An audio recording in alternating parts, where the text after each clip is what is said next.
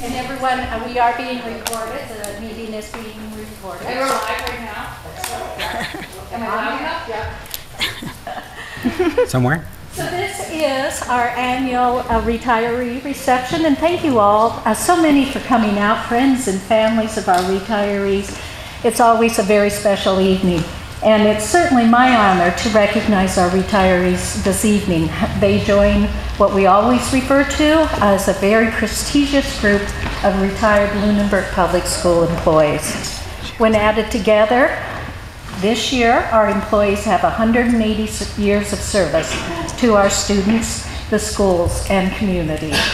It is my hope, it is the hope of all of us, that the benefit our children derive from their dedication, their compassion, and their hard work is repaid tenfold in kind to them with a long, happy, and very healthy retirement. And I know those retirements will be sprinkled with memories of success-filled careers of making a difference for children. On behalf of our school community, I extend to each of them our heartfelt thanks and sincere appreciation for their service to the Lunenburg Public Schools. And so I'm going to call each one of our retirees that's able to be with us tonight up and tell you a little bit about them, and then we have some guests to present to them, and they might have a few words to say as well. And we're going to start with Mrs. Ford, Miss Mary Beth Ford.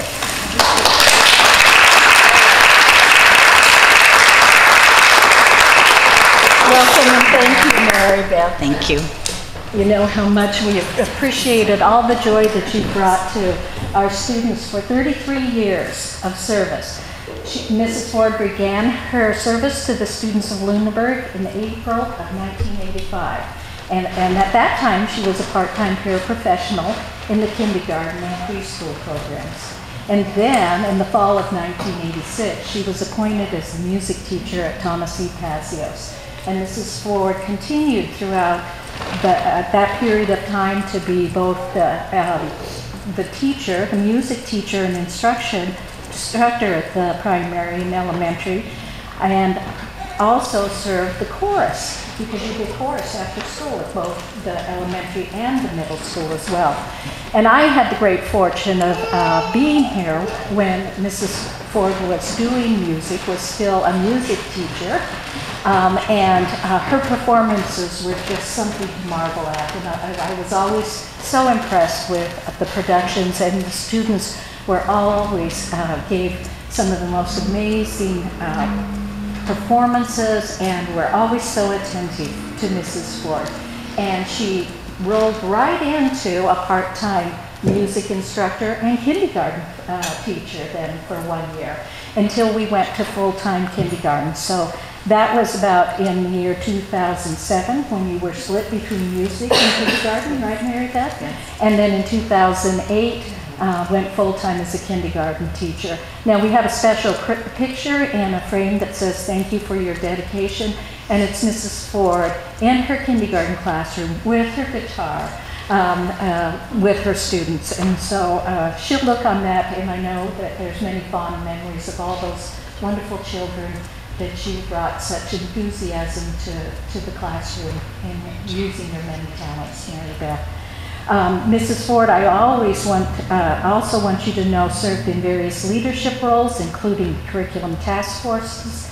She was on the kindergarten self-study team and the building leadership teams, and she worked very diligently just in the last couple of years on the standard-based report card revision as well. Mrs. Ford tells us her future plans is that she's going to start her retirement by enjoying the summer and doing some jobs around the house that you're going to tackle, maybe some that have been set aside for a while, and spending lots of time with her family and friends is her top priority. She and her husband love to travel, so they're planning to visit many new places in the coming years. They have a trip to Ireland already booked for the fall, and in the late winter we'll be in Antigua, so that travel is starting. After a break from working, she anticipates being ready to try some new, perhaps part-time employment or volunteering. So Thank you so much, Mary Beth, for all you've done for our students and the joy that you've brought not only to those children, but to all of us as the adults who were able to watch those performances and watch you in the classroom. Thank you and congratulations.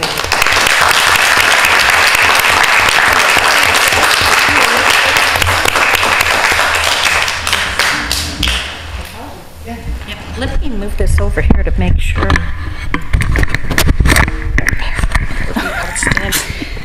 First of all, thank you, Loxie, for your very kind words.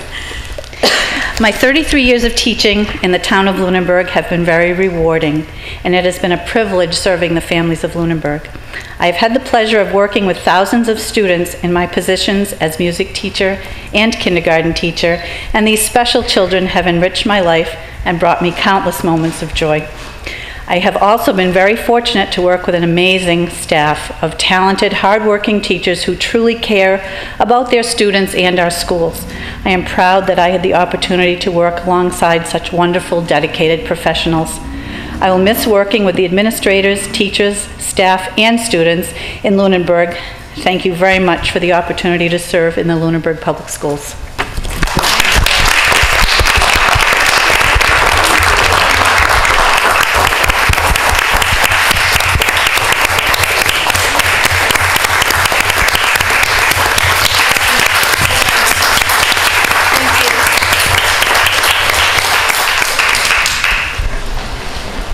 Next, I'd like to ask Elaine Blaisdell, Jill, to come up and join us. Jill has 31 years of service to the Lunenburg Public Schools.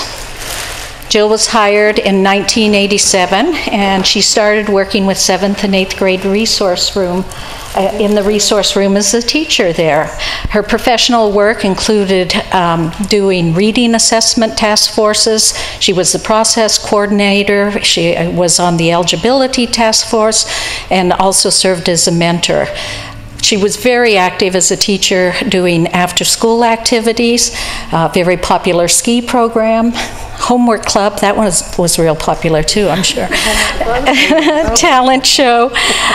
She served as MCAS prep coordinator and during the early years of the MCAS, and coordinated the special education summer school and taught in the special education summer school or extended school year. She facilitated and delivered several workshops, and all of these, Jill's focus really in her career has been on inclusion and broadening the opportunities for students with disabilities and all students. She did a workshop called Diversity on Common Ground. She did early learning education best practices, reaching and teaching the reluctant learner, with just the name of a few of the workshops that she provided.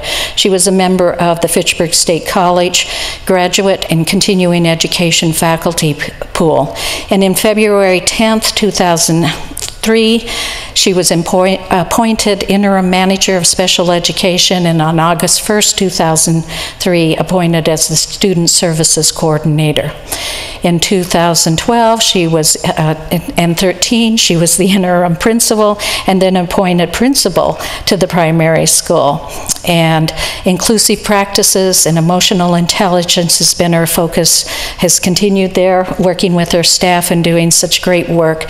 She's been steadfast advocate for children, her faculty, and the staff.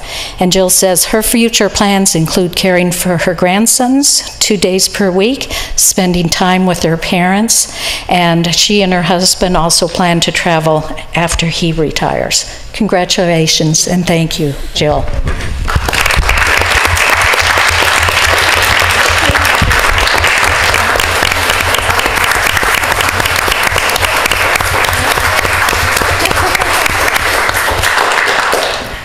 I did write up something because I can't come to a school committee and not speak.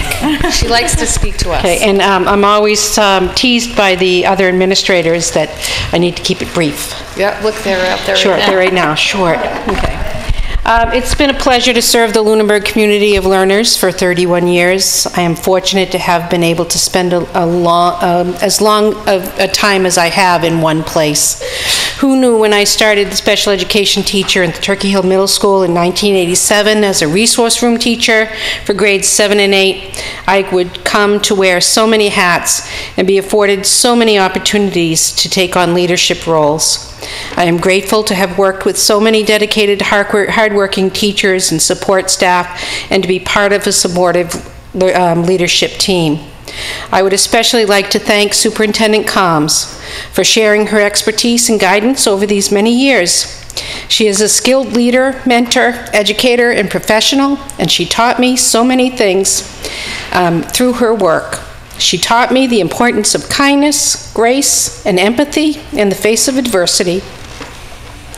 When tempers were high or individuals were upset, she listened, pondered, and then worked to resolve the conflict in whichever way was best and benefited our students.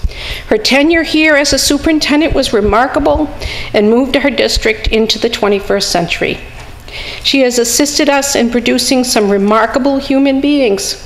I am proud to have served as a teacher under her direction and then as an administrator alongside of her. I wish her the greatest joy in her retirement. That wasn't about you at all. I know.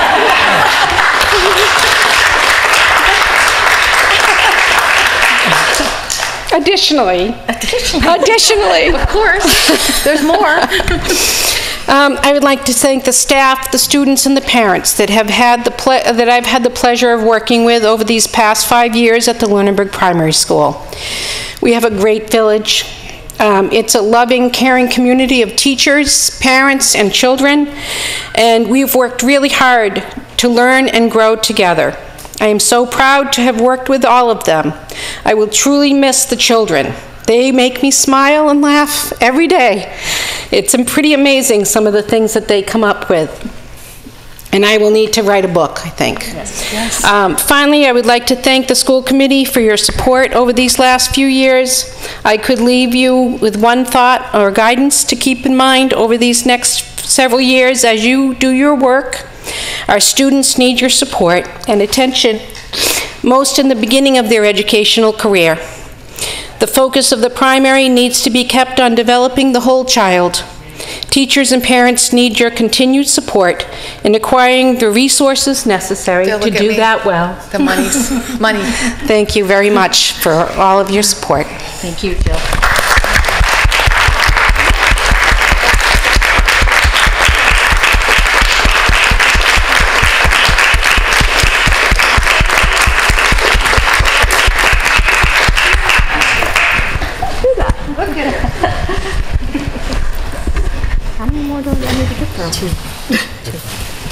Mrs. Byrie, Miss Jeanette Byrie, 31 years of service.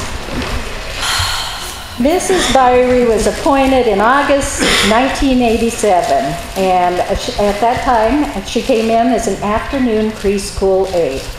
In the letter of appointment, the principal noted, Mrs. Byrie is a Lunenburg resident and parent who has been actively involved in volunteer work for the past several years. So now we're going to pay her to do this job. She holds a bachelor's degree. You didn't hold it. You still do hold it, right? You still have that bachelor's degree, and you've been involved in home daycare and other preschool activities. You continued as a paraprofessional working with our youngest children to this day, and it would be difficult, very difficult, to find a more dedicated, dependable, and caring individual. As an example of her dedication, I want you to know that I also found a letter from Jeanette to a former superintendent volunteering to take a week of unpaid furlough, but planning to come to work during that time regardless, so the classroom would not be short-staffed. That's the dedication that Jeanette had shown time and time again to the students of this district. She worked the extended year program for many years and participated in many professional development opportunities to keep her skills fine-tuned. Her future plans, she says, are doing a lot of what she's been doing already, spending time with her family and friends, traveling, and enjoying her place on Hickory Hills Lake. Since her 3 children and 9, soon to be 10, grandchildren live in Lunenburg. The family is close at hand and travel is easier when not tied to the school calendar. She hopes to find more time to read, and there are some projects, she says, around the house which she plans to jump into that have been put aside for several years. Danette, thank you for everything that you've done for our students and for the privilege of working with you these many years. Congratulations. You gonna say? You have so. Well, I have a daughter who has no problem getting behind a microphone. She can talk forever. That is not my comfort zone. If I was looking at 3, 4, and 5-year-olds, I'd be fine. I could even dance up here. But I do want to thank all the parents I've had the privilege of getting to know and all the children and the families. Last night, I was watching the selectmen's meeting at home, and they appointed Sam Christensen to reserve police officer. Well, I remember when Sam started preschool. He wouldn't leave his mother's side. He kicked and cried, and I could only lure him away with some little plastic animals. And now I look at him, and he's going to be protecting us. And there's just so many stories, and like Jill said, I should have written a book. Maybe we can collaborate and get together on that. One of my grandsons, Sean, said, my mama said, you're retiring. And I asked him, what does that mean? He goes, there won't be a Mrs. Byrie anymore. Oh. And I shed a tear. It's just like, oh, you know, because that's sort of become my identity. Currently, I have 5 of my grandchildren in the primary school, and they do call me Mrs. Byrie unless they have a slip-up. And so it's going to be a difficult transition. And I just wanted to end with one little story. Many of the young children think that perhaps teachers lived all together and sleep at the primary school. And last summer, I went into the Lunenburg Public Library to attend an event that my grandchildren were attending, and a little preschooler circled me, and he said, where are Mrs. Flynn and Mrs. McCall? And I said, well, they're at their homes for the summer. He said, and he hesitated for a little bit, and he said, so you live at the library for the summer? And those are the kind of things that I wish I will write down, because they're just so precious. And it's been fun to watch the children go through the system. My own children, grandchildren, being able to follow students as through the newspaper, athletic events, and watch them grow up and then bring their children back to the preschool. And many of the people here, I've had their children in preschool, including Mrs. Blaisdell's twins in 1987, the year I started as well. And yours, yeah. So again, thank you everybody for giving me the privilege to work with your children.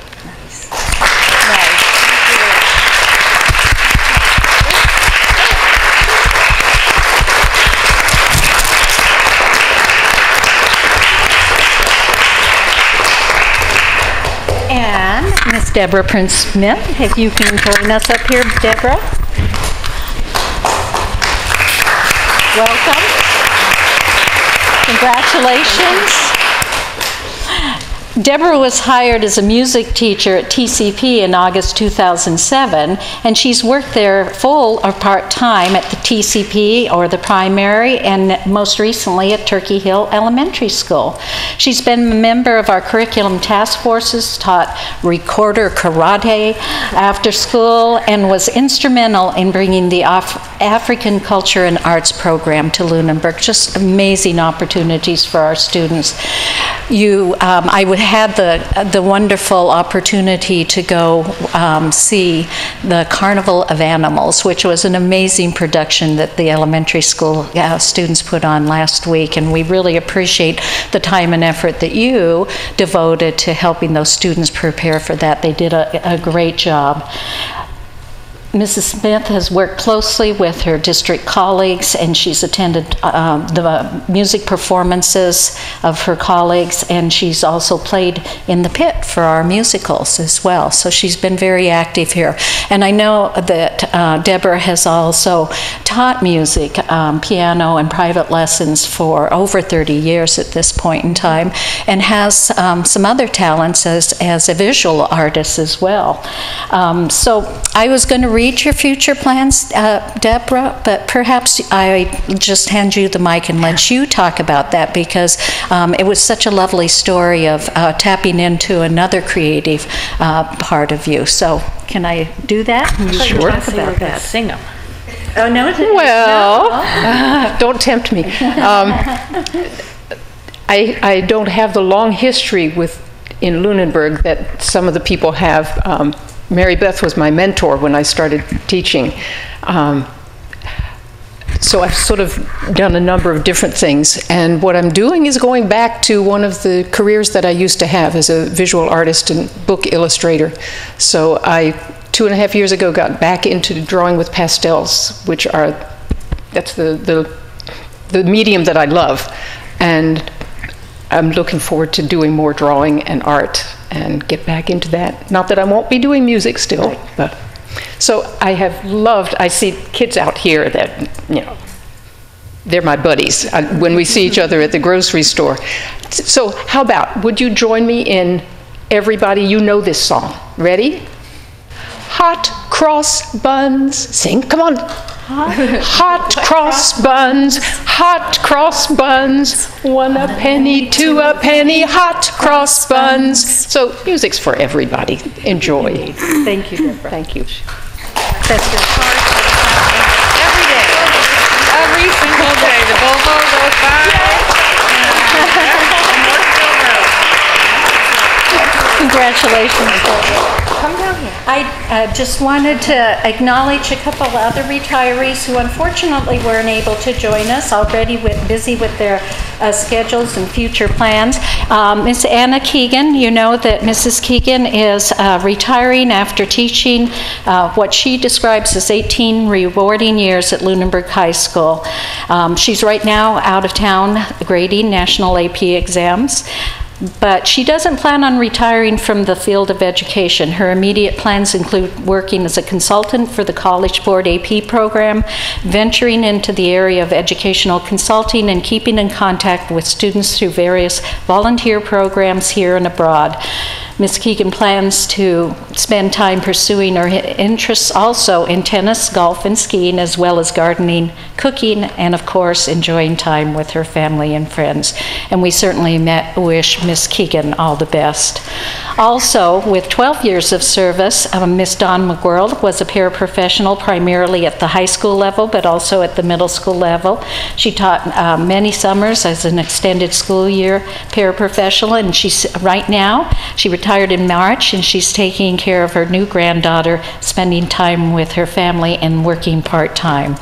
And we also wanted to acknowledge Ed Wilkins. Ed has been with our maintenance department for 2 years now, and he's made many contributions to Mr. Londa's teams and the district and how everything looks and works within the district. We were happy to have him for these 2 years, and he shared with me that he and his wife recently downsized to a small home in Hubbardston. The house evidently needs extensive renovations, so that's going to be his new job, he said, for the next few months at least. And after that, they hope to have time to travel and spend time with their granddaughter. So I just want to also acknowledge and ask you to acknowledge these retirees from our system.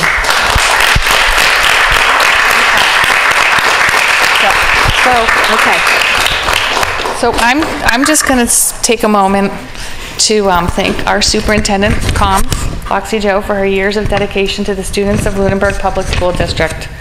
She has been an important team player since her hire date of July 1st, 1997.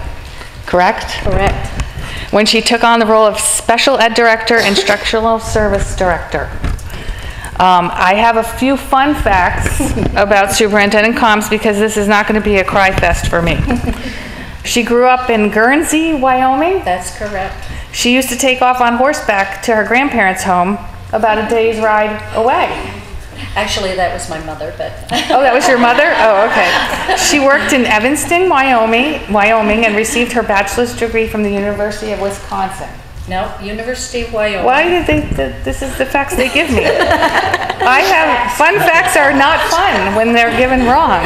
She received is this correct? You received your master's degree from Utah State University? That's correct. Oh, thank goodness. Her husband, Charlie, is a kindergarten teacher who is also retiring this year. That is correct. She has 2 sons, Silas and Stephen, both now living in Massachusetts. That is correct. She has 2 grandchildren, Max and Liv. Liv, who was born on May 3rd, 2018. Month old. Month old. Yeah. She has a beagle named Suki, who she adores. Is that true? That is true.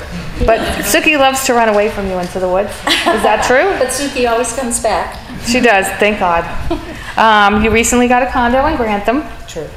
Where you like to hike and get away from Lunenburg. So. Yes. Your favorite candy is Good and Plenty. Is that true? That is still do you true, do you yes. drink? Do you eat that with the wine that is red? The favorite wine is red. Okay. Indeed. And we thank you so much for your service Thank you. and your partnership with the school committee. Thank you. And so we'll. I don't want to cry. So Let's not cry. no, We'll not cry. no. What? No, it's a joyous time.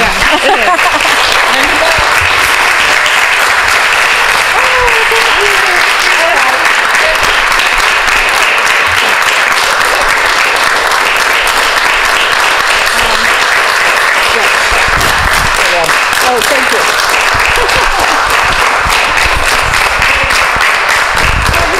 You know, I can't say it enough times. This was just such an amazing experience for me. It was fate that brought me to Lunenburg because I was looking for a position where I was very concerned about how separate education systems were developing for students with disabilities and other students. And Lunenburg, being Lunenburg, offered this position that combined a curriculum coordinator's position with a special ed director's position. And it was like perfect. So coming out of the University of Utah, I said, that's the job for me. And it was back in an area where my husband grew up. So I came to Lunenburg, and then you all know the rest of the story from there in terms of having the opportunity during a really dark period for our district of being able to help everyone move through that and reestablishing the integrity of our school department.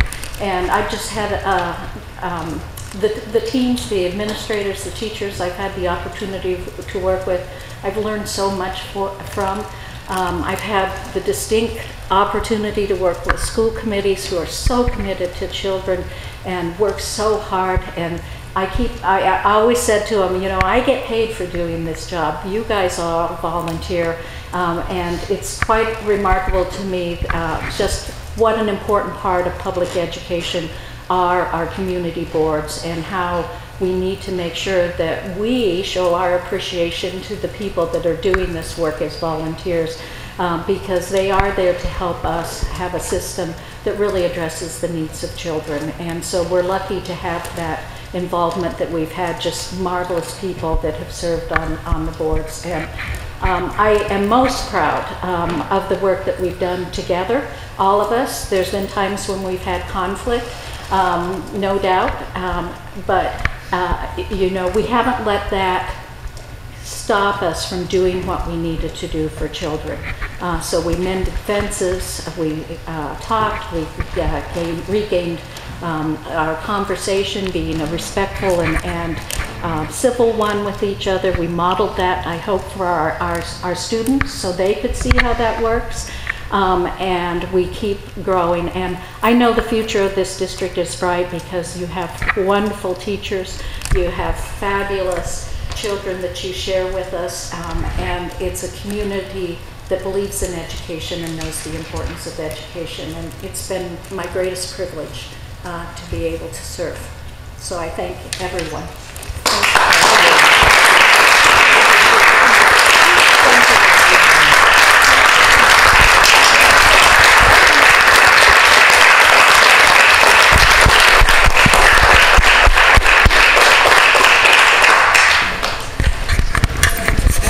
And for those that need to, at this point in time, we will take it just a minute to let you exit if that's where you're at in your space at this time, and then we'll continue.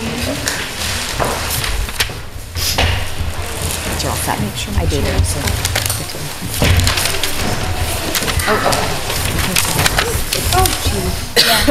Sorry. I'm so used to being the last one on the list.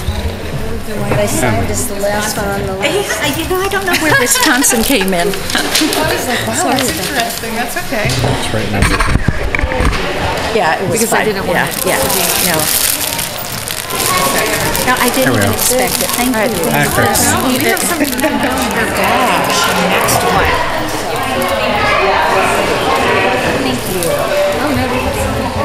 Oh my gosh, you guys. Wait, so that one. Yeah, they were on my. I think I saw Mrs. Wardwell. They were last night. Mrs. Wardwell and Stephen. Yes, they're here. They're here. Anna and Stephen are here. Hold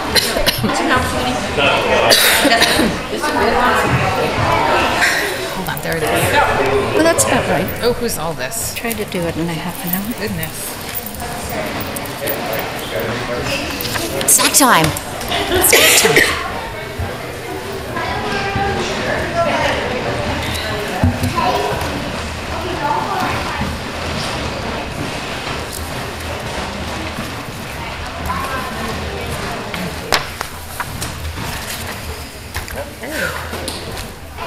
We're right on schedule. We are on schedule. Well, I think I will just bypass my report because it's really part of the new business and the appointment of the superintendent. So we'll just go into, we have warrants on the table to approve? Yes. I'm delinquent with the warrants. You are delinquent. I gotta catch up. They're in process. We have minutes to approve. Those were sent out. Yes, those were sent out earlier. Yes, so I'll take a Yes. motion. I'll make a motion to approve the special meeting minutes for May 31st, 2018 and June 5th, 2018. Second. Okay. All in favor? Aye. Okay. And then it's the superintendent's report. Yes, and I'm so excited to have two of our students and graduates with us. And Mrs. Wardwell is here as well. Thank you, Mrs. Wardwell, for coming out on yet another night to be with us and to support the students. But they're here to share their experience around the Nashville music trip that was completed about 3 weeks ago now. No, April-ish, right? April. Okay. So please, Stephen and Anna and Mrs. Wardwell, come up, please. And thank you for taking time out of your schedules to do this. We really appreciate it. Hi. Thank you so much for having us. I'm going to let them do most of the talking, but I just wanted to thank you from the bottom of my heart on behalf of all the students and the parents for supporting the Nashville trip. I know it was something new and different. It certainly could have posed some challenges, but it was a wonderful experience for the students, for myself. Faith Merchant and Katie McGuire were the other two adults that traveled with us. And it was seamless, an amazing city, and we still smile just thinking about it. So thank you for taking a chance on us and letting us have that experience. So I will hand it over to Anna Curtin and Stephen Olson. I also wanted to say thank you for approving it and everything. It was amazing. There are so many highlights that I have to that trip, and it was awesome. We did a lot. I've always wanted to travel down to Nashville because it's Music City, and I've been I love country a lot. So just being there and hearing how much music is played downtown, for Broadway, it was just amazing. Whatever you want. All right, Hi, I guess it's my turn now. Former student and now graduate of Lunenburg High School, and that's really weird to say. Not taking much time out of my schedule because I don't have any homework to do. It's bizarre. So Nashville, I can almost say it was life-changing, the experiences I had. About not even 20 minutes ago, I was at home talking to my mom, and she was looking for a new background on her computer. I was like, well, maybe you should make Broadway in Nashville. It's got a bunch of neon lights. It's beautiful. And I was scrolling through Google Images looking for a picture to use, and I was just telling her all these stories about all these places we went. And I saw this place called Tootsie's Orchid Lounge. And I believe it was Monday afternoon. We had nothing left on the itinerary. We'd finished everything, so we decided just to go upstairs. We heard music coming from upstairs, as you do from every single place in that city. So we heard music, and we decided to go upstairs, and there's this couple playing. And they noticed that we were a music group, so they said, "Oh, it's awesome, and why don't you guys sing a song with us?" So we sang Wagon Wheel by Darius Rucker with them, and then they called us on stage, and we sang the song that we recorded at RCA Studios with them. And after, me personally being a musician myself, you can find me at the Dragonfly Cafe Friday nights. First Friday of the month. Awesome. I went up to the guy and I said, it's really hard to make it playing country in Massachusetts. And he goes, wait, you play guitar? Yeah. You sing? Oh, kinda. So the gentleman, and I'm never going to forget this moment, he took off his guitar, handed it to me, and said, here you go, knock yourself out. So a little background about Tootsie's Orchid Lounge. Right behind the stage on which I played is the Ryman Auditorium, which is also known as the birthplace of country music. So what would happen between shows at the Ryman Auditorium is all these big country acts from way back would come to the open mic at Tootsie's, and they'd play on the exact same stage that I played on. And it was life-changing, and looking at all the neon, and me being a big country fan myself, whenever I heard Nashville in a song, it was always something that I just, like, I had to imagine, and I imagined what it was like. And now that I've seen it, I don't have to imagine that anymore, and it's amazing to think about, and like to be able to imagine whenever someone says Broadway Nashville, I can imagine my own experiences. I can imagine seeing the sea of yellow before a Predators game the first night we were there, and being all confused as to why Nashville, being so far south, is a hockey town, and going to the Grand Ole Opry and just seeing all this stuff. It's just, I can't wait to go back. So thank you so much for the opportunity, and thank you for letting me speak before you today. And what are your plans? My plans, I actually just took my placement exam today. I'm studying history at Fitchburg State University. Okay. Any music in there? I'm going to try. Okay. I'm going to keep playing at the Dragonfly, their open mics. Okay. But other than that, I don't know what they have. I'm going to find out. Okay. Stephen, would you share what you did at Senior Showcase and who you did sang with? I saw some video. With my dad, I played a song by 3 country artists: Charles Kelly, who, if you know Lady Antebellum, he's the male vocalist, Eric Pasley, and Dierks Bentley, and they have a song put out called The Driver. And it's a beautiful song. It's got 3 vocals and 3 acoustic guitars, and I thought it was beautiful the first time I heard it. And I figured, well, I have a 12-string guitar, which is basically 2 guitars, and I have my dad, so my dad taught me music, and he taught me everything I know. Well, most of everything I know. I have to give Mrs. Wardwell at least some credit. So he got me into music, and he'd play his acoustic sets when I was when I was 6 up until I was 15 when he moved out. I would stay up at night at my 8:30 bedtime, and I'd know every lyric to every song that he played. And I didn't know how to play guitar yet, but I kind of knew what the chords were. And it was really... So I figured what better way to honor him than to have him on stage on my last performance on the stage of Lunenburg High School. Yeah. So I played the song The Driver with him, and it was... I almost cried at part of it. I almost cried when we were practicing it. It was... I cried for you, Stephen, because it was beautiful. It was great. But yeah, it was an amazing experience, especially after being at the home of country and knowing what it's all about now. And it was amazing. So thank you again.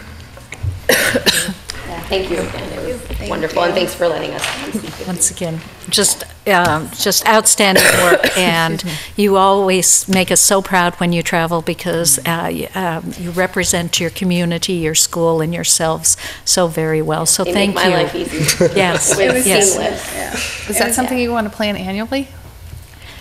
So we typically would travel every other year. So Okay. it would be the kind of thing we would do maybe once every 4 years. Okay. So every student has a chance to go. Okay. I would like to go to Austin too, maybe, which is another music city yep. like that. But it's an expensive trip. I would love to have more students come along, but if we did a smaller trip every other year, then they could save up for a big trip like that where we're flying, and you need to spend more than 1 night or 2 nights there to really soak it in. Oh, yeah. And we had time, which we don't always have in other places, to just walk the streets and oh, this sounds good. This mother-daughter duet sounds great. Let's go in there. Oh, they have an upstairs and a downstairs, and it's different. And we had a full itinerary, but we had this downtime to really just kind of get immersed in the whole thing. And that, I think, for me at least, is what made it really special. So hopefully 4 years from now. I say you go back to Nashville. Every 4 years, go right back to Nashville. Remarkable. Thank you, Mrs. Wardwell. Thank you very much. Thank you. And I did bring the program from the showcase. From the showcase. I'll pass it around for you. And it was recorded, so you find it on the cable. Oh, on cable. So it's recorded? Okay. Good. Yeah, some outstanding Is it performance. on YouTube, you think? If it was recorded, it should be. Should be on But YouTube. I don't remember YouTube? seeing it. We can, I'll check with the cable folks and see if we can get the link and share it out with everybody, because it's well worth the time. The expo, I think we talked about last time, was just another amazing performance, and to have the art show as part of that is such a nice transition from the old pops, which we all cherished and really loved, but it's a really nice next step in growth and change. So I also wanted to tell you that the senior awards ceremony, I know all of you were very busy that evening because you had a candidate interview. It was just always such a moving experience to be there and to have so many families come back and talk about the scholarships they're presenting in the name of a loved one that perhaps they lost, or just remembering the service of that loved one to the community, and you know, certainly sharing their generosity in funding these scholarships for the students. And I just really appreciate hearing those stories about the individuals around those scholarships, and I also brought the program from that for you to look at as well. So a wonderful graduation outside. The weather report turned just in time, and we had a beautiful graduation. The students were amazing in their speeches, in their performances, the music performances, the music selections that they chose.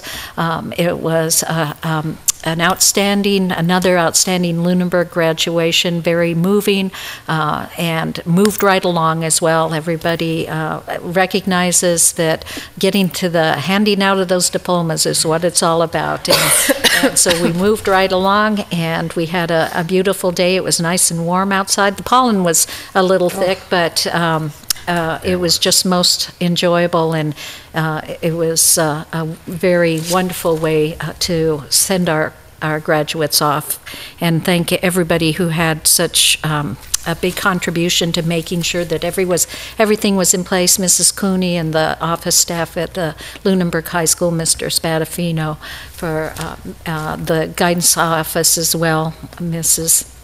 Cavioli and Mrs.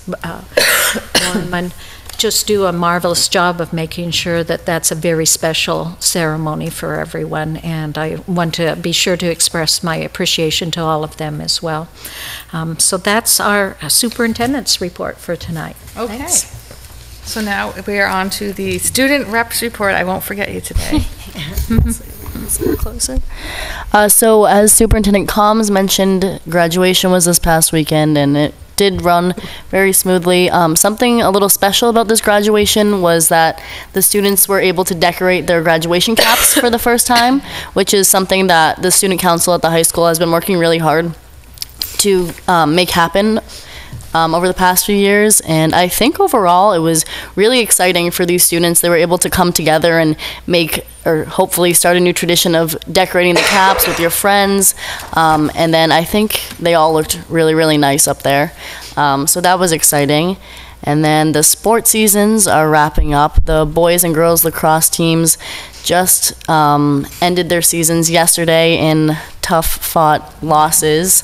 The softball team plays their first district game this Thursday against Northbridge, and then the boys baseball team got the 3rd seed this year, so they had a bye week, and then they play next Monday, and the team is to be determined. And then our track athletes, the boys competed in a decathlon today, and then the girls team competed in a pentathlon today as well. Next Thursday, June 11th, we have sports sign-ups for next fall season, 6 to 7 in the middle school project room. And then also the student council has been working to set up a new online store, which the link is finally up on the school website, so everybody should check it out. And then lastly, I just wanted to thank all of you for letting me sit up here for a year and a half and just say that I've truly learned so much just watching these meetings. It's not super easy coming up here and speaking, especially at the beginning of last year, but I've learned so many skills from all of you that I'll be able to carry on for the next 3 years. And then I also want to thank Superintendent Combs for everything she's done for the community and just make sure she really knows that she's had such a large impact on the students in the district. So thank you. You're not leaving yet, right? No. I'll be here next year. This is my last meeting this year because I'll be attending Girls State on the 20th, so I won't be here for that meeting. Oh, okay. Yeah, I'm here next year. Eliza's. We were a little nervous. Yes, all of us. I believe Eliza's going to actually serve as a mentor and a coach to a student who will go follow her because she'll be a senior next year and you'll be busy. And so an underclassman is going to be. Julia Wilson is planning on taking my spot over after I graduate. Okay. And thank you. The hats, I'm so glad you remembered to talk about the mortarboards because they were delightful. It was so fun to sit up there and see all the creative designs that everyone had put on those. And it really did add something very special. I also wanted to, around graduation, it was everyone, Mr. Londa, Ms. Cavioli, the vendors were working really hard to try to get the banners up that will line the driveway going up. And I know that's one of the gifts from the class of 2018 is to add a banner to that group as well as that wonderful industrial printer is how they're referring to it, that they'll put in the library. But I know everybody was disappointed about that, but I just want to reassure everyone that that project is moving forward, and that'll be a nice addition to the driveway and the entryways into the Lunenburg High School shortly, we hope. Also, the student council actually decided today that we're going to donate 2 flags as well. So. Really? Yeah. So that's a total, what is that, 7? That's 4 from them, 5, 6, 7, yeah. Yep. Awesome. Outstanding. Love it. No, that's exciting. That is exciting. Yep. Oh, I Very can't wait nice. to see that for the beginning of the school year. Okay, so we have a change in our agenda because under new business, the charter review report, we have a delay. So that will come later in the evening. So the first order of new business is the appointment of our new superintendent, which I'm sure is why most of you are here anyway. You didn't want to hear the charter review, did you? Okay, so I would just like to say, take a moment to thank the screening committee for sending the school committee 3 outstanding candidates. On that committee was Chief Marino. The parents were Rhonda Yardine Yates and Steve Randall, who's here today. Citizens at large were Scott Archipetti and Rob Ebersol. The teachers were Mary Foyle and Amy Raboyan. Central office was Liz Peterson. Administration was Brian Spadafino. Our town manager, Heather Lemieux, sat on the committee, and my fellow school committee sat with me, member Meredith Weiss. So I just I just think the process has been outstanding because I got to sit on the screening committee and now on the school committee, and I just think it has been a really smooth process thanks to our MASC rep, Dorothy Presser, who assisted me a great deal in the process, and Mr. Cassidy, our HR guy down there, who also helped me a great deal.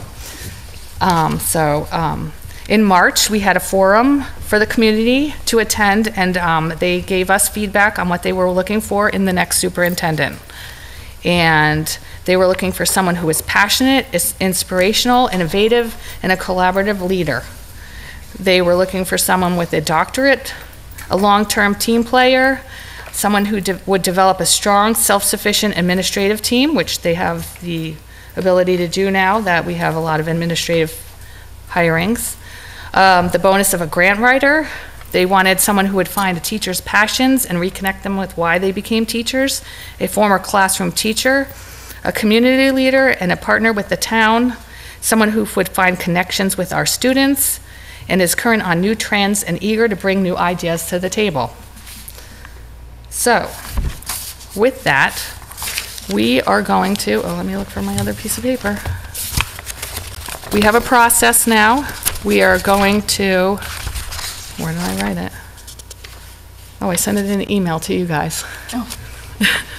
So we're going to discuss our candidates and figure out the vote makeup of what we need to appoint our new superintendent, which would just be a majority of 3 going forward if we wanted to appoint them. So, personally, I'd like us to see a unanimous. Unanimous. Yes, So I feel very strongly about that. So I'm going to move that we proceed to the discussion related to the superintendency and the appointment of a superintendent of schools. Second. Okay. All in favor? Aye. Okay.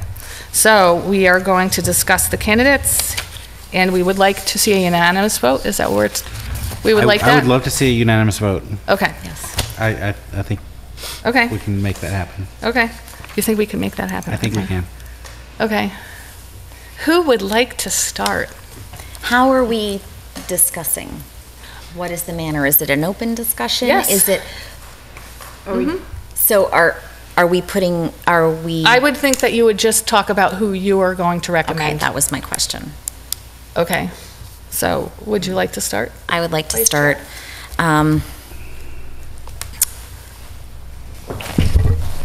I would like to put forward Dr. Kate Burnham as our next superintendent. I tried to think about, when we put together our flyer that went public, and we thought about all of those things that you said, all of those qualities we were looking for. I then sat back after, all information we've had over the last few months, and these were 5 areas that I wanted to highlight regarding Dr. Burnham that I felt like were in alignment with our vision, our goals, where we wanted to see the district go. She has an inclusive, collaborative, expansive leadership skills, including central office experience. Her experience and success partnering with and leading district staff to stay connected, grow and feel passion for their jobs as educators through directed individual professional development. She is student-centered and is committed to community connection and engagement. She believes that building trust and confidence through open communication and listening creates strong relationships with all stakeholders. And she has clear, in-depth plans for creating budgets that support, my glasses off for this part, that support not only the district priorities, but our strategic plan. So our district has priorities, but obviously our strategic plan guides us, and she communicated clear, in-depth plans for how to bring us there. I can go You can next. just jump in whenever, okay. Yeah. I would also like to recommend Dr. Kate Burnham. As I thought about the candidates, I was thinking about, as a parent, who do I think would be the best to bring teachers together to help support my students, my son and his friends, and everyone coming up behind him and around him. As a school committee member, who is someone that I think that I could work with and that the current board and future boards could work with. As an educator, someone that I wanted to work for and that I really believed that other teachers at the elementary, the middle, and the high school would want to work for as well. And then as a community member, someone that I thought could really communicate with all the stakeholders, forming budgets, solving conflicts, making tough decisions, and doing it in a way that was passionate, honorable to everyone, listening to their ideas, bringing those ideas together, and making the tough decisions when they needed to be made. So that's why I would like to see Dr. Kate Burnham. For reasons already stated, I would also like to put forward Dr. Kate Burnham. In addition to the fact that when we had our opportunity to talk with her last night, I found her answers to our questions to be creative. We did, as part of our community forum, look to somebody who would think outside the box. Mm-hmm. She came with some very interesting solutions to several of the questions that we all answered. The budget being one of those questions. I just found that she embodied the ideals that we were looking for almost to a T. I could not find anything in her in the research I did, the background, the phone calls I made, talking to anybody, that would indicate that she would not be able to lead the schools and to work with each of the stakeholders to advance the agenda. And one of the things I found very interesting was that one of the first things she said she asked for when applying was a copy of the strategic plan, so that she knew what she was getting into. And I think that speaks volumes to where her focus was, to that, and the additional feedback that we received from the community Yes, we was had also very positive. Outstanding positive feedback. For Dr. Burnham. Yeah. And there was that recurring theme, I'd love to work with this person. And I think that she is a very strong person to take over. Carol? I would also support Dr. Kate Burnham as our next superintendent, obviously for the reasons everyone else has stated, but also her vast experience will allow her to come in and do the hiring necessary that she will need to do immediately. Her experience with collaborating over districts, over professional development and curriculum work is outstanding, and I think she is the best fit for us at this time. So is it unanimous? I think it is unanimous because I feel exactly the same way. I think that she had such a broad background that she brings to the table for our district, not only as a school teacher, curriculum development, special ed director that she just was recruited for and took that on and was highly successful in her current district. I think that she offers our community so much that I think we would be fools not to take her. I really do. I think that she has such an excitement about her. I am very excited at what she brings to Lunenburg. So, do we want to do a roll call vote? We do. I wanted to say one more thing. In getting to spend time with her yesterday, all of the professional experience, it is vast and it's there and it's all of what we're looking for, but there was a heartfelt piece, something that's, you know, in community connection, in connecting with staff, in connecting with students, in connecting with parents, there's a heart piece as well. And that was so present. And yeah, just a connection. It was absolutely. It was just there. Our district would be very she places on relationship building. Yeah, and she's so student-centric. It's all about the kids. And you can truly feel it when she speaks, that it's all about the students. And that's why we're here. Absolutely. So, I will take a roll call vote. Now, so how do we do this? Does she call it out? You can take it, yes. Yes. Wendy Bertram. Yes. Meredith Weiss. Yes. Jim Levesque. Yes. Carol Archibald. Yes. Okay, so then we're going to take a recess and contact her right now to see if she will accept the position of superintendent. Okay? Okay, and then we'll come back and let you know. So, Dorothy, go to commercial or whatever. Commercial break. Gosh, I hope she doesn't say no. She answers the phone. Okay, we can go right in that room. In that room. It's kind of a messy. You can move that stuff if you need to. And for the audience that's waiting, help yourself to cheese and crackers.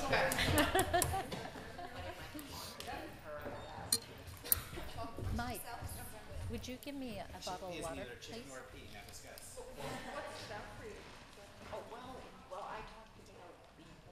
That's pineapple. example, you know. I'm going for one of these. You want one? No, thank you. The reach right in front of you.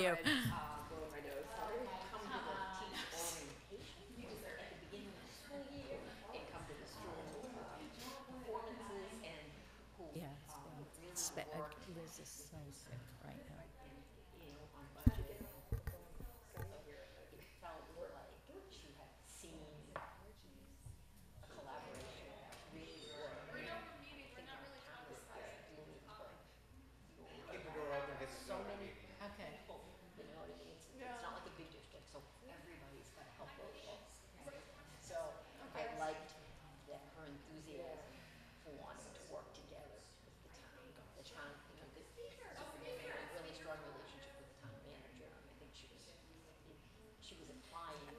I know she's taking some medication.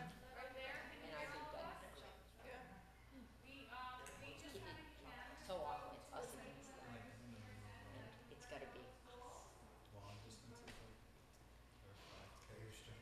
And we just wondered if you were going to accept the position. So we can continue our meeting. Yes. Okay, great. So then we'll start the process tomorrow of contract negotiations with our attorneys. We are so excited to have you on board. Oh, that's great. Just like that. You can hear it. She's like, yeah. Thank you. You too. Bye. All right.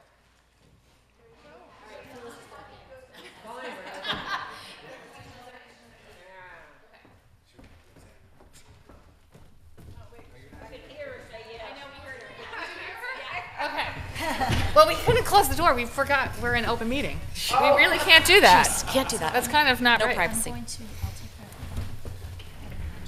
Okay. Yeah, no, so you'll scoot out. Thank you, Dorothy. Thank you for everything. Okay, so good. You all know she accepted the position, and so the next part of the process is to do contract negotiations with our attorneys. So we'll keep you up to date on that and what her start date will be. Our next meeting is the 20th, so hopefully we'll have some information to provide to you at that time. So now we will progress. Not as exciting after that. Now we're done. Sorry, Now there's who's just following that? No, there's Here comes others. Mr. Santry's like, hey! Mr. Santry! No, it's like, coming out of order. I've got an improvement plan and a Oh, handbook. it's in order, okay. Oh, yeah, we love improvement plans. Good evening, everyone. Thanks for having me. So we've had a retirement celebration, a life-changing trip to Nashville, Yeah, life-changing. the appointment of a superintendent, and now I get to present my student handbook. Mr. Santry. I think the meeting has officially jumped the shark, so just bear with me. 7 more years. All right. After you jumped the shark, it went on for 7 more. Okay. Oh, honestly, thank you for having me here tonight. Before I begin, I just really want to thank my school advisory council. Just for the 8 years I've been principal, I've just been so lucky to have such dedicated volunteers of parents and teachers that come together and just share ideas and try to figure out what's best for students. And just over the whole time that I've been here, I've just been blessed to be able to work with these people.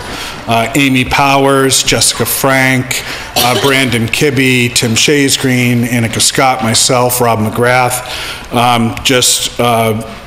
I'm sorry, Jim Levesque, apologize. Jim, you were on I got caught up in all the stir, so I apologize. And, just being able to get together and talk and work things out and try to do what's best for students. So when we developed our school improvement plan this year, one of our major goals was alignment. We wanted to make sure that our school improvement plan was aligned with the district strategic plan and what they had in plan for the next several years. So our school improvement plan has 3 goals, and those goals are a student learning goal, they're a social and emotional goal, and they're a professional development and communication goal. I don't want to read it to you, but I would rather just kind of go over the highlights, and if you had any questions at the end, I'd be more than happy to answer them. So our focus in most of our school improvement moving into our new building had been the integration of technology, to make sure teachers were utilizing the technology that came with this brand new building, making sure that that was being integrated into classroom instruction. So that was our major focus for the last year and for this year. It's going to continue to be our focus, but we want to make sure that that teachers are progressing with using that technology, just not being at a beginner level or just not utilizing that in a, I don't want to say in a superficial way, but make sure that we're accessing that technology to the best of our ability. Our Epson projectors that are interactive projectors that are in every room, our document cameras, our Chromebooks. We want to make sure that those are being implemented. And our advisory council has actually built in like a check-in in December where I'll report out to them, and at that point I'll show them evidence that this is being incorporated into the classroom, or we're going to talk about what type of professional development that we're going to need in order to get to that next level of integration of technology. But as you know, technology, it isn't all, student learning isn't just about technology. And our school advisory council is adamant about not just to have a balanced objective of having technology and the traditional teaching strategies that teachers have. So we decided to continue to utilize that shared inquiry approach to teaching critical thinking, and that's through our Great Books program that we've been associated with now for several years out of Chicago.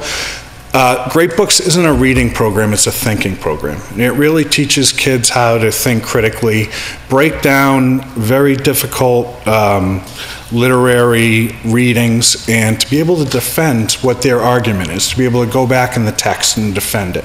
And it's a teacher as a facilitator, not telling them what to think, but maybe asking questions where they're going to be able to defend their viewpoint. And it's been extremely beneficial, and it was just with the coming of the new building, our focus was on technology. Now I want to make sure that we have a balanced approach in every classroom.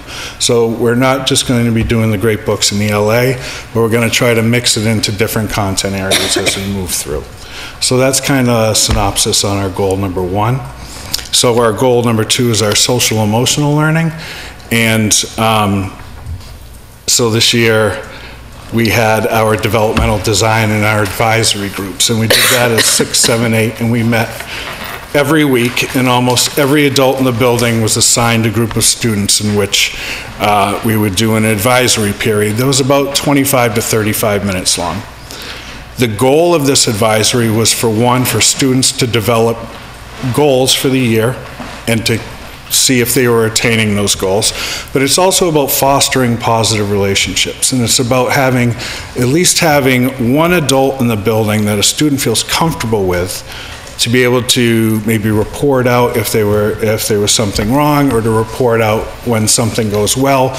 We want those close connections to continue in our building, and that's really what fosters that positive climate and culture that we have in the building right now. I had my advisory group in the 8th grade. I had 12, 13 great kids, and I can just report out some of the things that I did. We did that goal setting with each student. I did grade check-ins every quarter, so I would call them up while other kids were doing a hands-on activity. We would look at their grades on PowerSchool and see where they could improve, or where they were falling through the cracks, or if they weren't doing their homework. I was able to kind of do a little checkpoint halfway through each quarter. We did goals and declarations as a building, so we developed a social contract from goals that, rules that kids felt that everyone in our school community should follow.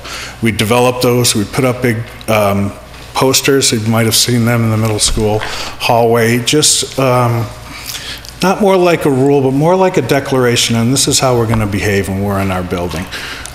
So that was one of the major things of our advisory, which I thought was very successful. And that will touch upon our community piece in that social emotional goal. But also for that social emotional piece, and the project learning and the community-based piece that I wanted to tie in is our Genius Hour that we piloted this year, which I felt was very successful for asking my teachers in September, here's an idea. We want to let students learn about what they want to learn about, and you're going to have to relinquish some power, and you're just going to have to allow a student to kind of figure out what they would like to do. Let them work in teams or let them work individually, and then at the end of the year I want them to present something that they've done. It's just a really powerful message to kids that they can own their own learning. And we're going to continue to do that as part of our social emotional curriculum. I don't know if you've heard about the Lunenburg Skate Park program. That was fostered in one of our Genius Hour projects. And it's steamrolled into learning about our process and how we get things done in the community. So I just think it's wonderful. And our third goal is around professional development. And so we want that really to be tied into what our school improvement plan is. We want professional development around our grade books and around how we're going to continue to push that into different content areas besides ELA. We want it to be around our developmental design, around our social emotional curriculum, to get some more teachers trained on how to provide that developmental design, and maybe in a train-the-trainer model to come back and train some of our newer teachers that might not be as adept at providing that. And then around technology and around that deeper understanding of how to utilize the technology in our building. So that's a snapshot or a highlight of our school improvement plan. And if you had any questions, I'd be glad to try to answer them. I'm good. I know this stuff is not easy. It takes a lot of time and effort, and just want to express my appreciation to you and all the principals that have and committee members who've put these type of documents together. Thank you, thank you. Yes. Got great teachers and great students that make us look good, so it's great. But Mr. Santry, I have to commend you for your leadership around the Genius Hour, because I know you came out of the strategic planning piece very impassioned about tapping into students' passion and working with Mrs. Scott and the rest of your faculty. The notion of the Genius Hour has just been, I think, a real game changer for the middle school students and for the faculty too, because there was a lot of enthusiasm, a lot of embracing that.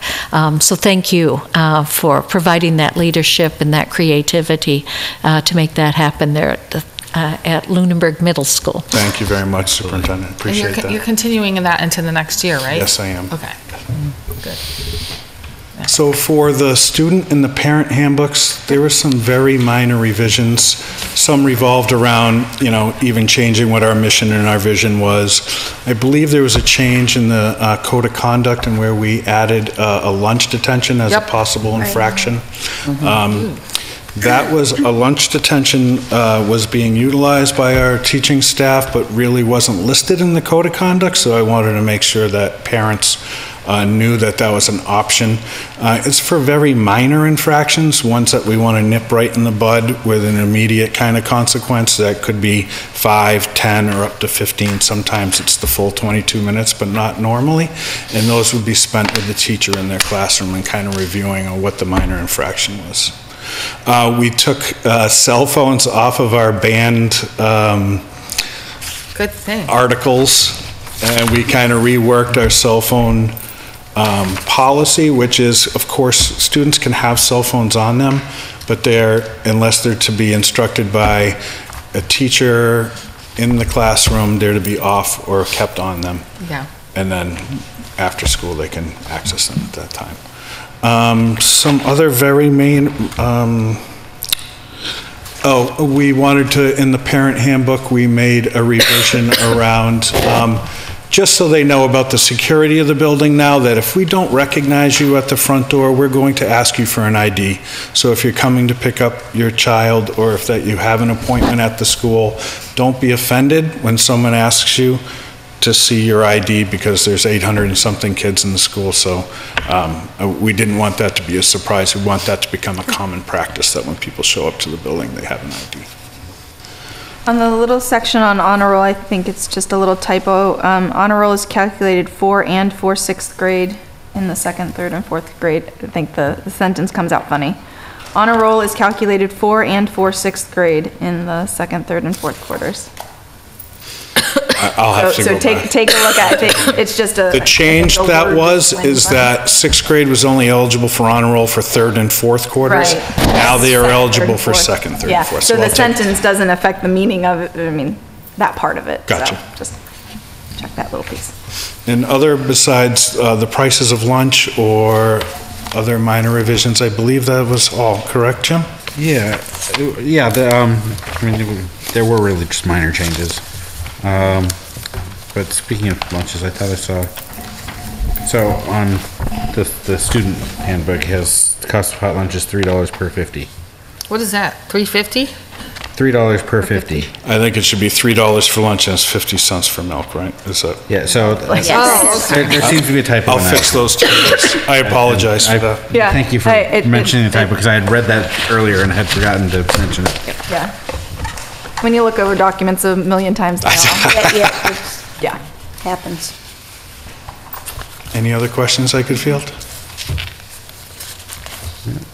Awesome. Thank you. Have a good I night. just wish I had Thanks. Genie's Hour when I was in school. And thanks for a great trip Might to be DC. smarter. 3 out of the 5 of us here on the stage had students with you. Do you have a few minutes? Oh, yeah. Yes. I meant to ask you. It was a wonderful trip, wonderful trip. It's not often that you're with 130 eighth graders in a public place in a foreign city, and strangers are stopping you while you're eating breakfast and saying, your students are so well behaved and very respectful. So, I mean, just to be able to hear that, it was wonderful. To be able to go on that trip is memorable. Capitol building tour, going through our memorials, the riverboat cruise, just wonderful experience for the kids. It is a long trip, even for kids. I mean, we were up at 5:30, back to the hotel at 10:15. It was long. It's an 11-hour bus ride there and back, but all worth it, all worth it. Wonderful chaperones, wonderful kids, parents supported. Very minor glitches that couldn't be managed right there on site, and just the feedback that I get from kids that I ask is that they had a blast. And that's the most important thing. All right? Thank you, Thank Mr. you. Sentry. You're welcome. Yes. So I would like to recommend approval of the school improvement plan for the Lunenburg Middle School, and also acceptance of the handbook with the changes as outlined. So I will take a motion. Motion to approve the Lunenburg Middle School 2018-19 School Improvement Plan and Parent Handbook with And changes. student handbook. Student. And parent and student handbook. I'll second. Okay. Sorry. All in favor? Aye. Okay, aye. So, wonderful. Where are we on the agenda? We are We are to about ready to have Madame Madame Beardmore. Beardmore come talk about the final arrangements for a wonderful trip that's coming up shortly. Thank you, Mrs. Beardmore, for being here. Evening. Bonsoir. Buenas noches. So our trip, we got about 9 kids, exactly 9 kids and myself for the trip. So we were unfortunately unable to keep the trip just amongst Lunenburg students. So we've combined with 2 other schools. One is from Michigan. I can't recall where the other one is from at the moment, but we shifted the trip. It was supposed to be on the 21st of June, and now it's the 27th of June, which didn't really affect anything. We'll be leaving on the 27th of June. I just had my parent meeting this evening, the final parent meeting as well. It's very exciting. Paris, and then we fly to southern France, and then from there we head over to Barcelona, and it's going to be wonderful. So, do you have any questions? Would you like more details? Like to go in your suitcase? The movement of the date, was that advantageous? Obviously, it's, so the kids weren't getting out of school, was that the primary reason? So they weren't leaving the next day after they get out of school? Or because you had to do it with Or two was there? No, the other because we schools? had to combine with other schools from around the country, and everybody, you know, they had put in for different dates, and we had, or some one school who only has like about 5 kids had put in for a totally different trip. So we're very lucky we got the same trip, just dates shifted.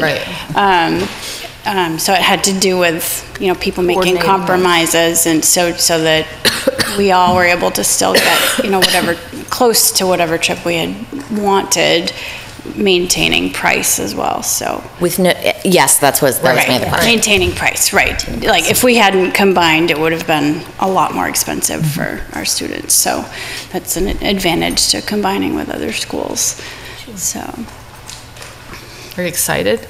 Very excited. My daughter's coming, so. Yeah, I was going to ask you if Rose was going. Yes, she is, and I was just thinking I could actually, because it's just 9 students, which is, you know, I mean, obviously I love having a big group to expose more students, but it's also lovely to have a small group because we have a lot more flexibility, and so maybe during some of our free time I can actually bring them to some of the places I lived when I was there, and you know, show them the little street that I used to live on, and that, so that'll be, it'll be more than just a trip, but they're always more than just a trip, but this one's going to be pretty special because she's going. Yeah, I bet. So. And Mrs. Beardmore, I just have to thank you and all your colleagues who over the years have arranged and taken so many students and provided these kinds of opportunities to them, and it takes a lot of your time and effort, and you know, it's a big responsibility to travel with children overseas, and you and your colleagues keep stepping up and doing it and making it happen, and I'm so grateful for that as a parent as well as an educator, so thank you. So we certainly recommend final approval of the trip, and they're ready to go. I'll take a motion for Move final. to approve the final trip for France and Spain. Second. All in favor? Aye. Thank you very much. Enjoy. Thank you, and thanks for supporting educational travel. Yeah. Thank you.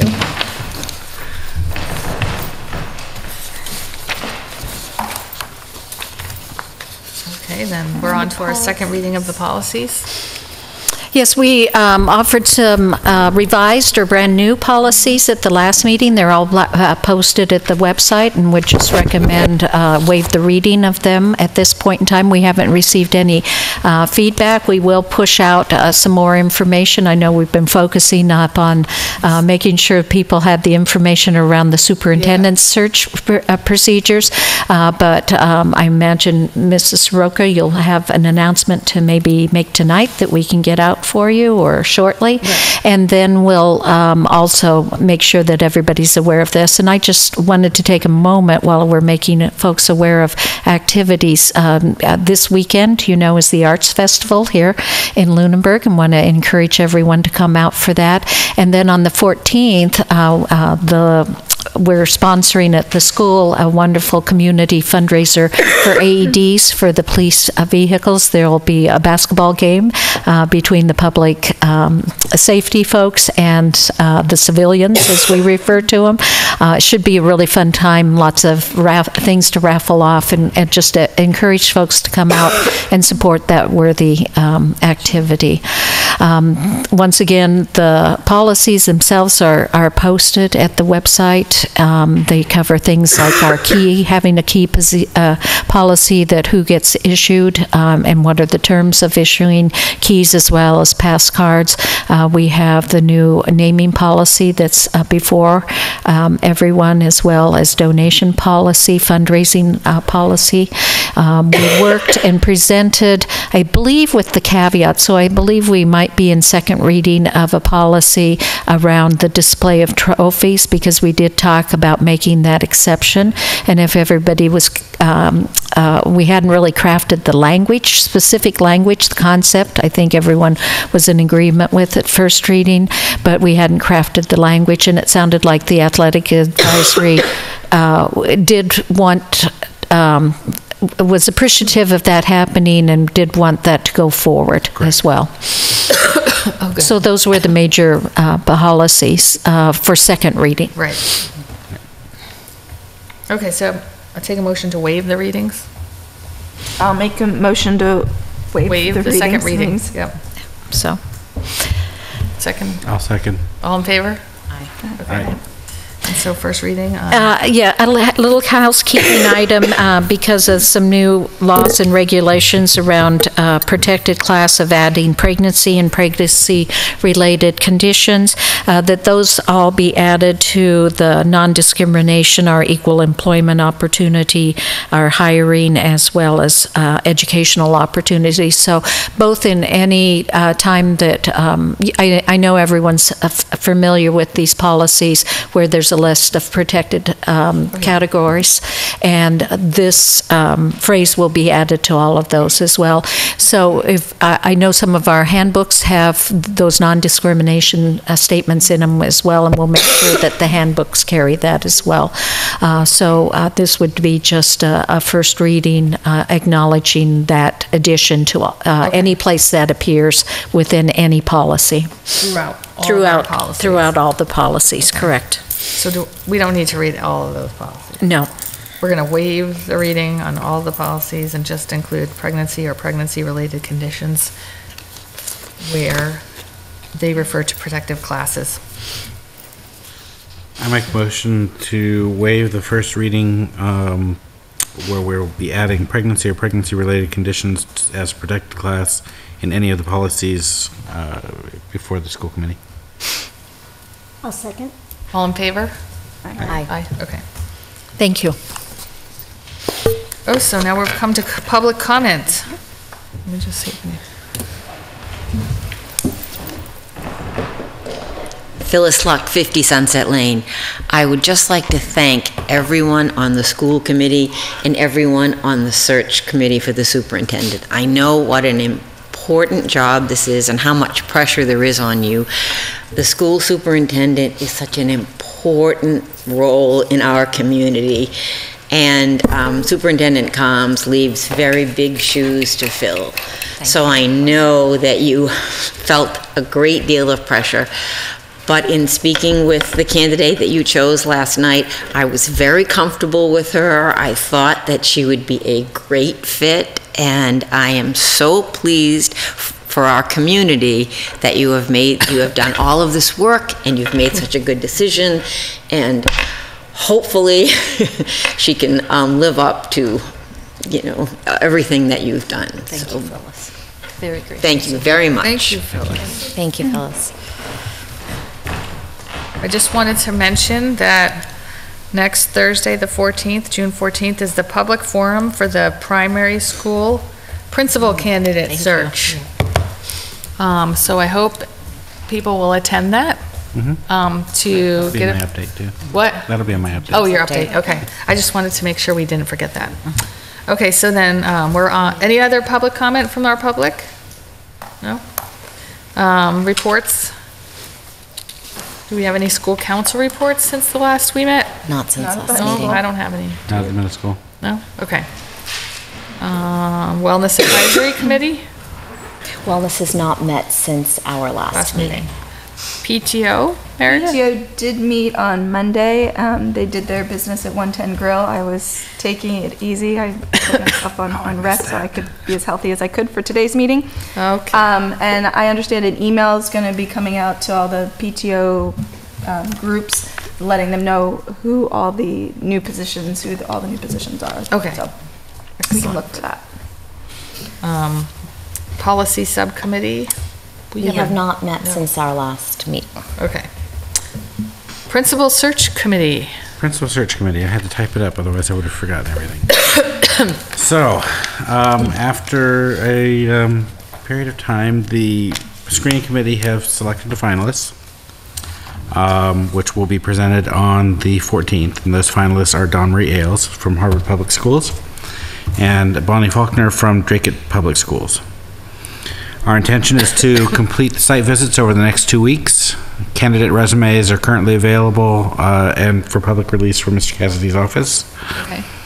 We look forward to presenting those finalists to the new superintendent, Dr. Burnham. We'll need to formally invite her and the public forum, which will be held on, again, as you said, Thursday the 14th at 6:30 p.m. at the Lunenburg Primary School. I believe the AED is 7 to 9, so there's plenty of time to do both. This is an opportunity for the public to meet and greet the candidates and ask questions so that they can provide feedback to our new superintendent to make the decision. Excellent, excellent. And I guess I get the next one too, athletic advisory. Double down for you, Jim. Yay. All right, so our last meeting was on May 24th. And we had discussed that Principal Spadafino had stepped in to the AD responsibilities. We talked about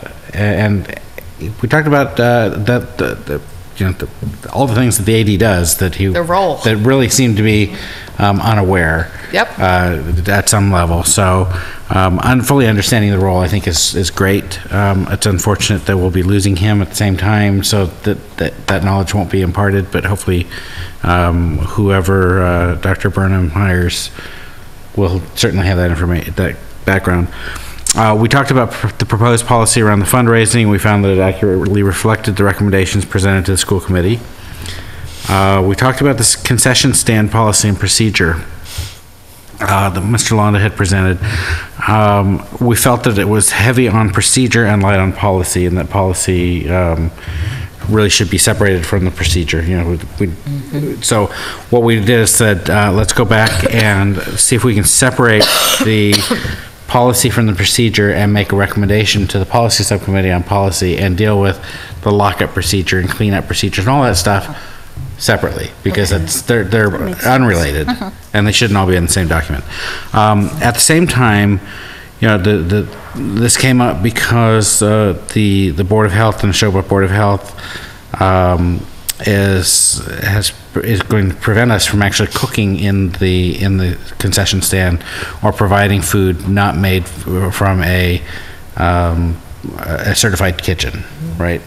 So so one of our members, Mr. DeFrancesco, has decided to lead a smaller group to work with the Neshoba Board of Health and say, all right, for us to be able to do what we were doing, which is people bring crock pots or whatever else, what do we need to do in this room to make it compliant that we can still do that? So we've got two paths going on right now. We've got one saying, how do we get to keep doing what we're doing and not have to spend more money to bring food in instead of making food? And then the other path of, let's look at what the procedure is and the policy separate, and to provide that. So that is in process. Turf painting will take place on August 7th and August 8th. Turf painting? Turf painting, The yes. lines on the The lines, yes, sorry. So we also had a very lengthy discussion around middle school athletics. So Rhonda Jardine Yates had presented some details around the girls' field hockey. She said that there are approximately 25 girls that are currently interested in playing, but there's no feeder program from the town or surrounding into our high school girls' field hockey, and that used to exist prior to 2014, apparently. So we discussed that, we do have a limitation. We have only a certain number of fields. There's only so much space that we can practice on and play on. There's so much we can do with a budget, and there's so much we can do with coaching. So she did come back and say that she believed that the entire program could be parent funded for approximately $175 per player, which would include the coaching. They're looking at grants to fund future teams. So that would have been for 1 year. So they're looking for grants to fund for future years. And then we talked about creative ways of finding field time. And creative places to practice, like Marshall Field as an option, or Marshall Park was an option. So there's obviously some work that needs to be done around the actual field space and scheduling that. But what I would like to recommend to this group is that we invite Ms. Jardine Yates to present to the full school committee a proposal on the girls' field hockey so that we can make a decision how to move forward.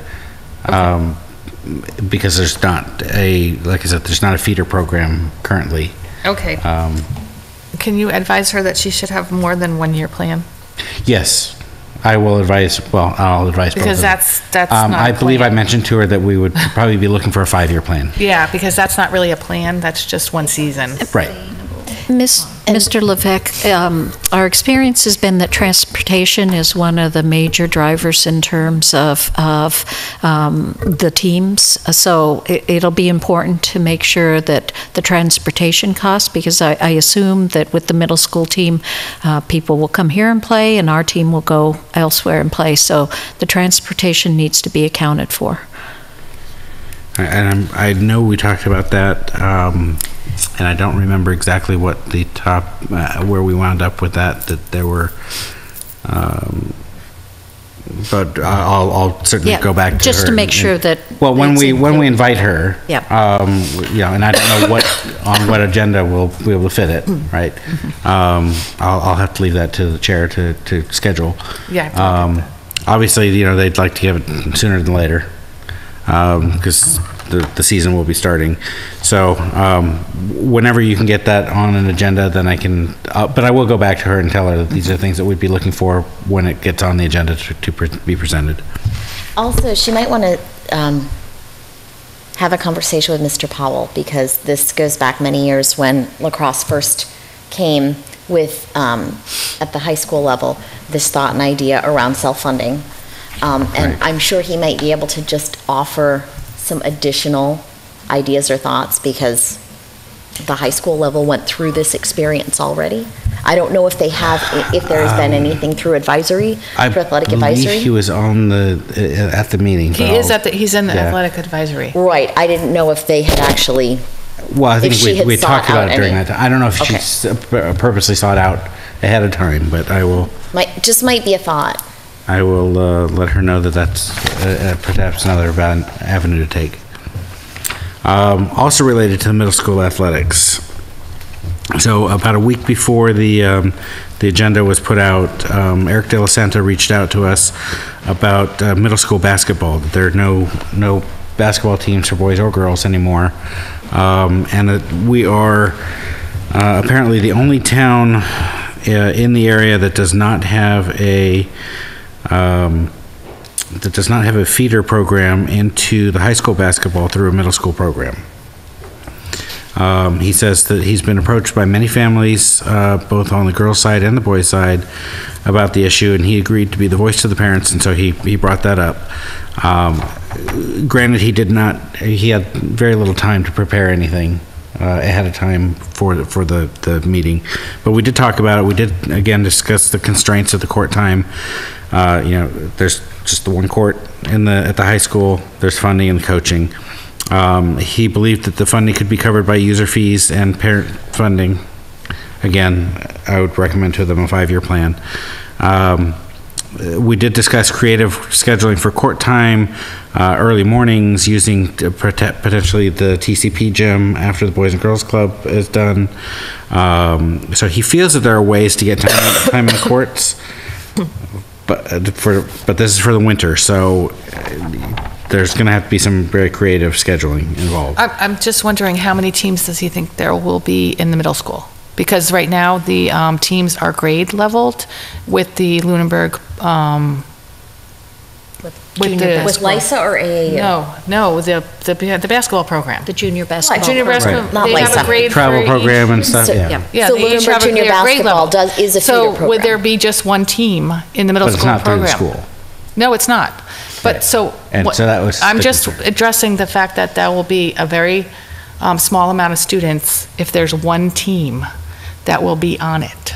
It's about 10 kids on a basketball team. Yeah. He didn't have numbers. He just said many parents that there's enough Okay, to support both a boys team and a girls team. Okay, so it would be 10 girls and 10 boys, approximately, because that's about how many are on the high school teams. There are 5 on the court at a time. Right. It's not a large team. It's not like field hockey with 11 on players or soccer on the team out there on the field. Right. I'm just wondering, what is it going to be? One middle school team? Was he thinking I think grade they were level thinking middle one school? middle school One team. middle school team.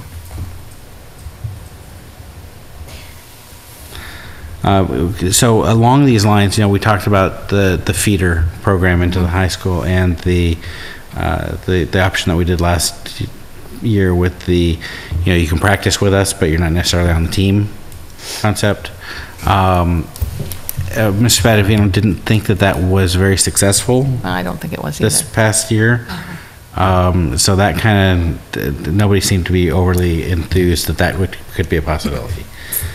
So a suggestion I might have is that perhaps they both come on one evening together as the whole idea of middle school feeder program, so that we hear from both sports, because they'd both be facing the same challenges. They would both be facing, how do we schedule time?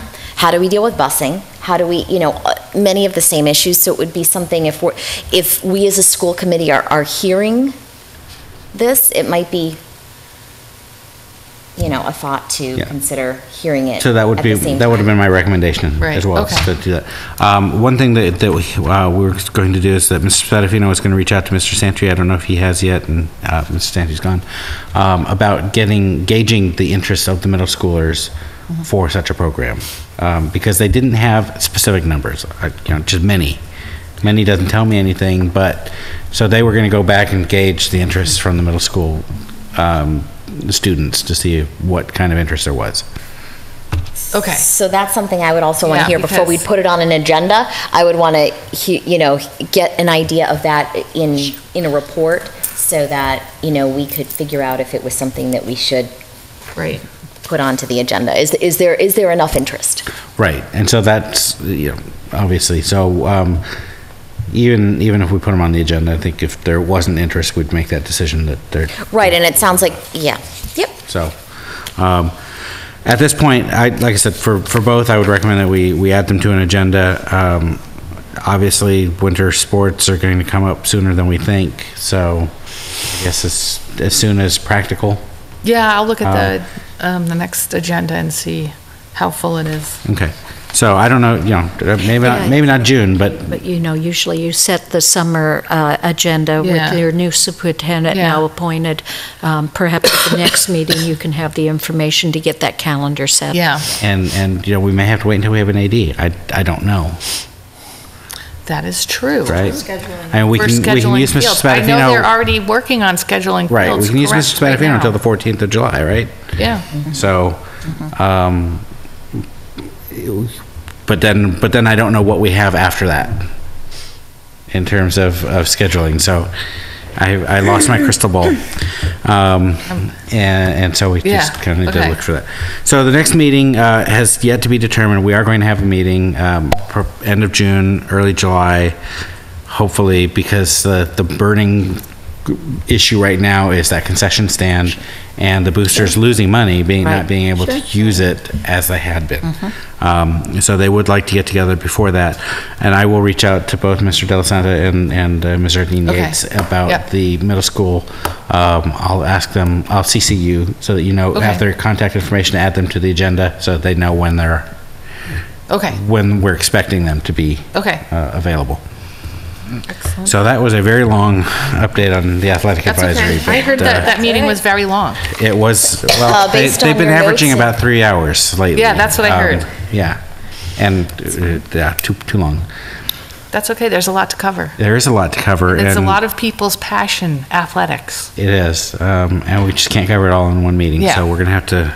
You might need to have more meetings frequently. Well... The frequency of your meetings may need... Are they monthly or are they... Well, by the charter, we're only supposed to have 4 a year. Oh, there. That's advice. That's not that. Though you can do more. I think that's just what you need to have.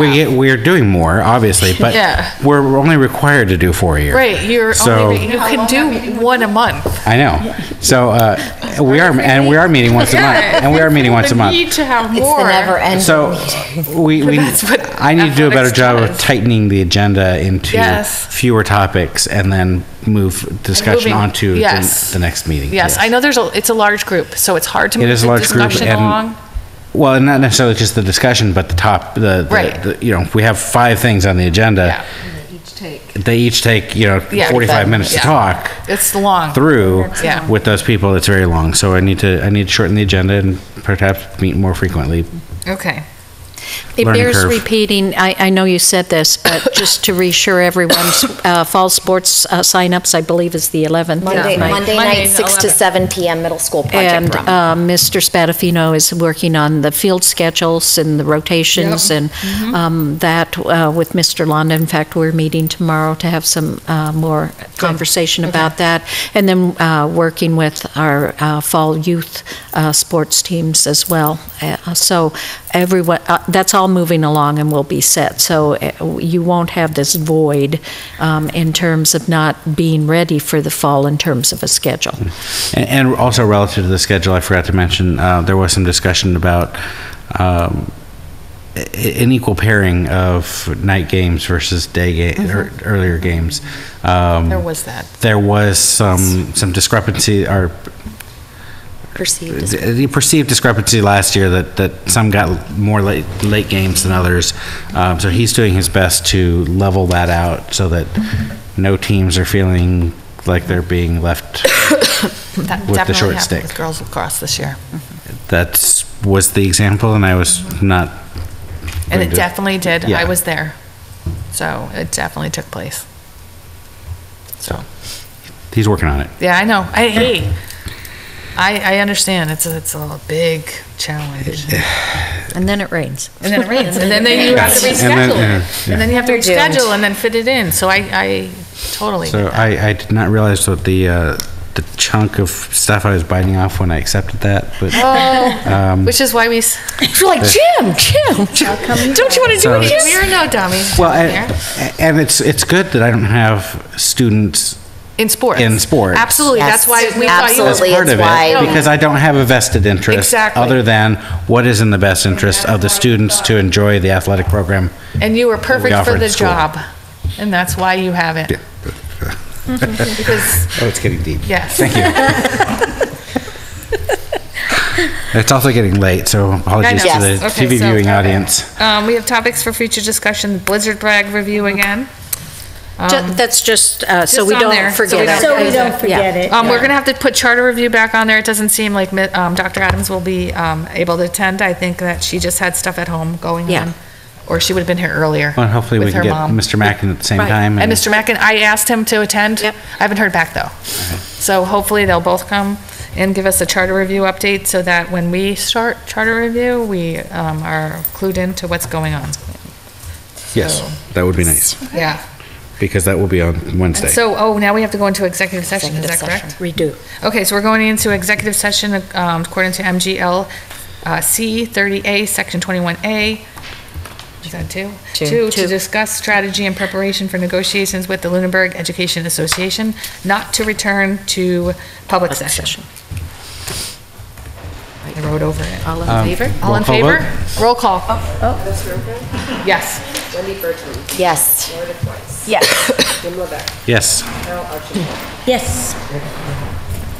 Okay. Thank you, everybody, for Thank you.